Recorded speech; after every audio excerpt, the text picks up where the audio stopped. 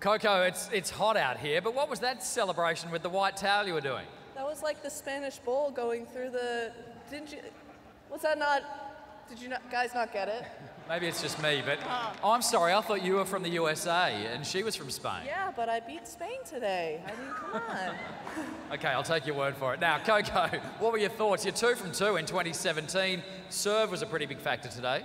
Oh, Jesus. I felt like my serve was just all over the place a little bit. I thought it was good. Oh, okay. I don't know. I have to look at the stats, but I mean, it was good when it counted, which is important, but at the end, when I got the break, I felt a little bit more cruising in the second set, able to hit my spots a little bit better, but I was a little bit on and off with it, but hopefully I can tighten it up a little bit further down in the year.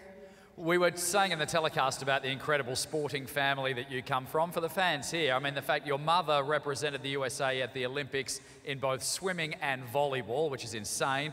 What a thrill it must have been for you to become an Olympian like your mum last year in Rio. Yeah, it was really something special. It was probably the biggest dream of mine to be an Olympian. You know, hearing about it from my mom all the time about, you know, the Olympics is the creme de la creme of all athletes, and so any sport I was playing, all I wanted to be was an Olympian, and I just happened to go into tennis because of my older brother, and here I am in the Olympics, and so I asked my mom if she could come, and so it was kind of like a mother-daughter moment of 2 Olympians out there, and we had a really great time, and she kind of was back in the limelight a little bit, which she liked.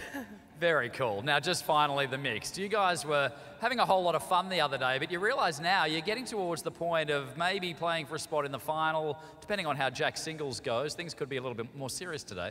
Yeah, I mean, hopefully Jack does his job today in the singles. I'll be out here cheering him on a little bit, and then in the mix, you know, I couldn't believe when the umpire did the serve and just totally took a tumble. That was like the most ridiculous thing I've seen.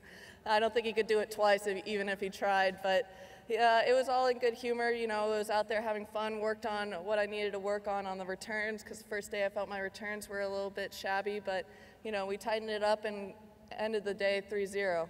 All right, stick to you guys playing the tennis, the lines people calling the lines, all right? Coco, you're off to a great start again. Coco Vandeweghe, everyone.